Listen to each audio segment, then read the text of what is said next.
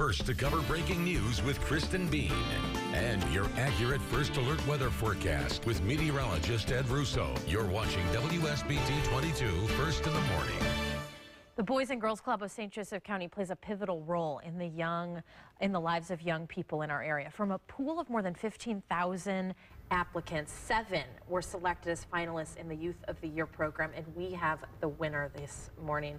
Joining us live are 2 winners. We've got Micki Kidder, you're the winner of the Great Big Kid, right? Correct. And Tre Nutter, winner of Youth of the Year.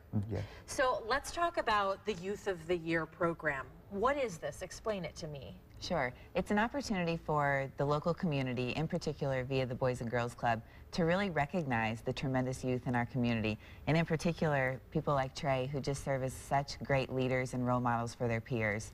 It's an opportunity for us to recognize them and congratulate them for all their hard work. And of course, mentors like you as well. It's been an incredible experience, an opportunity for leaders in the community to really invest themselves in the Boys and Girls Club and in the youth and serve as mentors to some pretty incredible kids. So people apply to, or at least are entered into this, I guess, not contest, but selection process. 15,000 applicants, it sounds like. They chose 7 as like the top, and you won.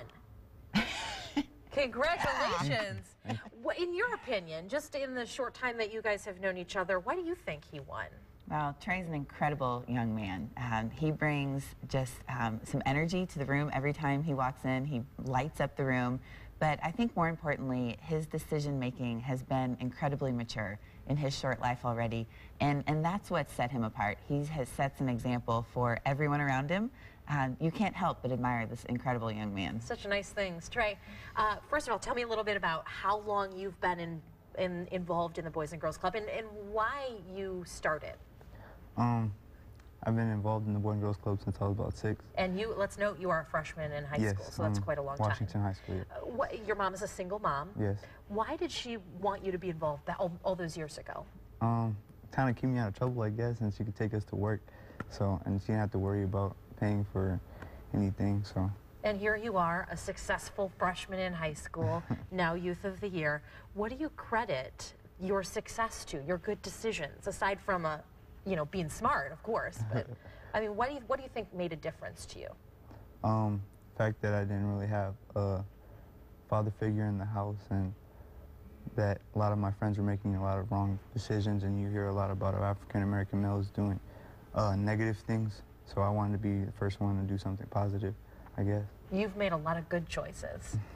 And earlier I said, what do you credit it to? And you said your mom. Yeah. And I think that's great. I think that's great that your mom has been a big part of that too. But so has the Boys and Girls Club. So give me some things that were some great memories, like some things that you did that you will never forget.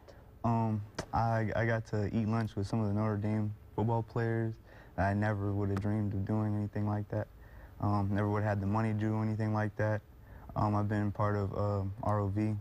I've been a part of basketball games. Like, I've been able to go to Notre Dame basketball games, got tickets for free and everything, so. That's awesome. Tre's a really good basketball player, too. Oh, good to know. Yes. So we should watch for you that soon you'll be eating with the young kids at the Boys and Girls Club. That's awesome. So tell me about you. You are the Great Big Kid of the Year. Why do you think you got that honor? Well, so this was a great opportunity to do 2 things. One is to generate some funds for the Boys and Girls Club, but we really like to say it's not really about the money at the end of the day. It's about the impact that money has on the community. And so it was an honor for us, myself and my peers as Great Big Kid candidates, to, yes, generate philanthropy to the Boys and Girls Club, but more importantly to serve as mentors. And, we all grew through this experience as well.